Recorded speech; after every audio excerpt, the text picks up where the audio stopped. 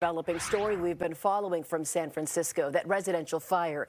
Just got off the phone here with the fire department. It says that 2 residents were injured. One jumped out of the burning building and suffered moderate injuries. The other was escorted out of the building. The first emergency call came in at 3:20 this morning about flames coming from the roof of that home on Masonic Avenue near the Panhandle neighborhood not far from the USF campus. I heard all the fire trucks going. I just woke up, grabbed all my stuff, and just came outside, and the house a couple doors down was fully engulfed in flames.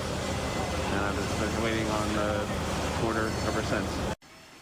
The fire department says it doesn't know yet how many people will be displaced by this morning's fire. A section of Masonic Avenue between Hayes and Grove is closed right now. No official word on what started the fire. Investigators say they think it may have involved construction work at one of the buildings.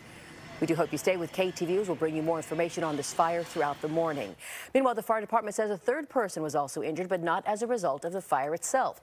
The department says the person crossed the perimeter and tried to climb on one of the aerial ladders on a fire truck. That person was taken to a hospital for evaluation.